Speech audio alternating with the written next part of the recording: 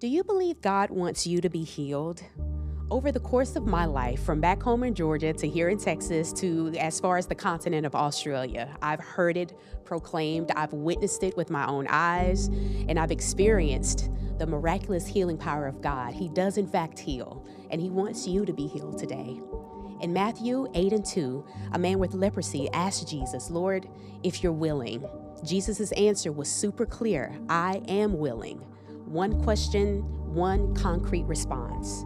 In Matthew 6:10, it says, when Jesus was talking to his 12 disciples and they were asking him how to pray, he includes the will of God. God, your will be done here on earth as it is in heaven.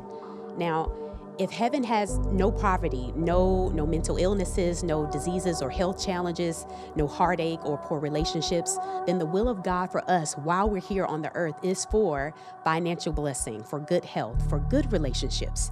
God is willing to heal. And if He healed in the past, He still wants to and is healing today, no doubt. That's Hebrews 13:8. Jesus Christ is the same yesterday, today, and forever. He doesn't change, and He can do it.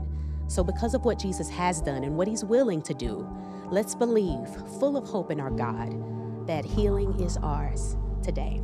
Let's pray. Father, may the very light of your healing power shine in the deepest parts of our being, cleansing us from the inside out, rejuvenating us, refreshing us, healing us, Father.